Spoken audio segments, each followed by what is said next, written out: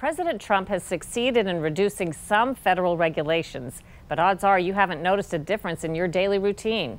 In fact, there's so much bureaucracy, so many processes, rules, and procedures in virtually every facet of what we do, it may be among the most persistent and vexing challenges in American life. That's today's cover story, Drowning in Red Tape. Patty Tassari runs a food booth at local fairs. My parents started in the carnival business in 1945. She's been coming to the Frederick, Maryland Fair for 36 years, but says the red tape is getting so bad, she's drowning in it. Do you have any idea how much in terms of your time and money red tape costs you with this business? Red tape costs me a whole lot of time. More time than anybody would want to pay me for.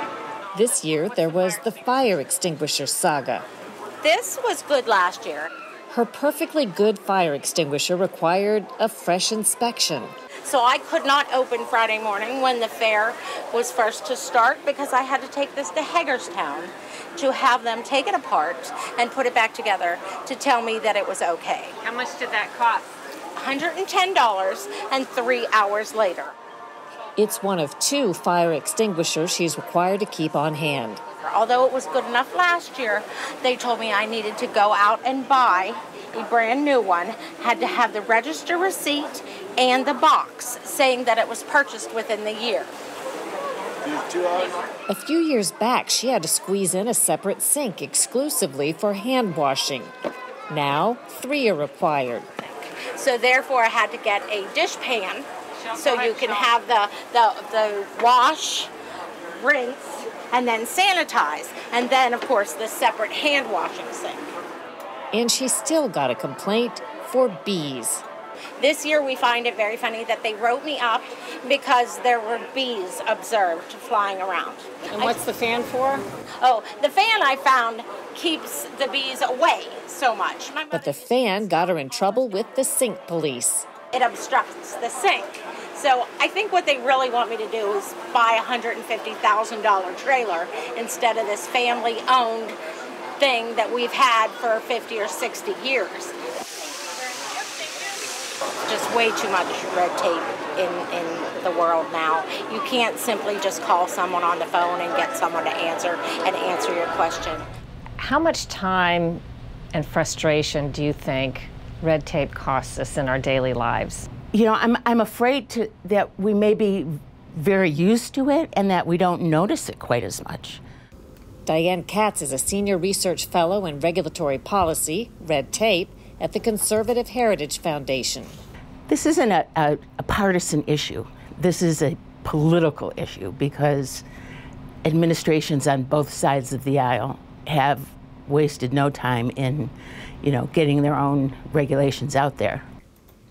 In Tales of the Red Tape, Katz has chronicled examples like federal regulations requiring hotels, restaurants, and airlines to write policies accommodating miniature horses as service animals. Like the government's idea to streamline the home mortgage process. The supposed fix was nearly 1,100 pages long. Every element of our lives is regulated.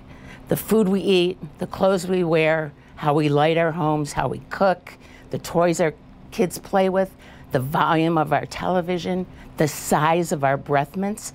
I mean, you name it, it's regulated. You co-authored a report that tried to quantify the costs and the amount of bureaucracy. Well, first of all, no one keeps track of the total cost of regulation. What we did is we quantify on an annual basis the number and the cost of the major regulations that are added in a given year.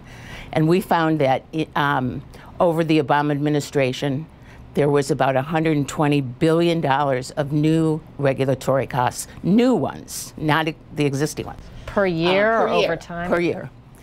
That's on top of estimates of about $2 trillion in costs. In 1960, there were approximately 20,000 pages in the Code of Federal Regulations. Today, there are over 185,000 pages. President Trump promised that for every new federal regulation issued on his watch, 2 would be cut. His first year exceeded that. 22 old regulations were cut for each one added.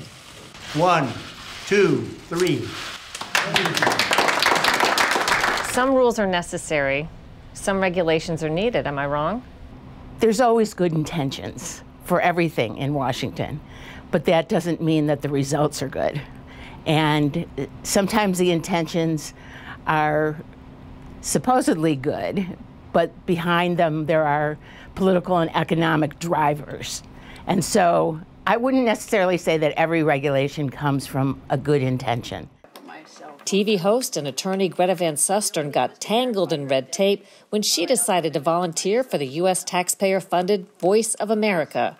It don't cost the taxpayers a dime. And so I just wanted to get started. And so all I want to do is get into the building and do my job. A building pass requires a background check with Homeland Security. They sent me a link that I had to fill out. Well, that was just the beginning. I wanted to know where my mother-in-law had lived. Well, she's been dead for almost 20 years. They want to know where you've traveled in the last 7 years. If I had any property in a foreign country. Do you intend to buy some land in a foreign country? Finally got it finished. I was absolutely ecstatic because it was such an ordeal.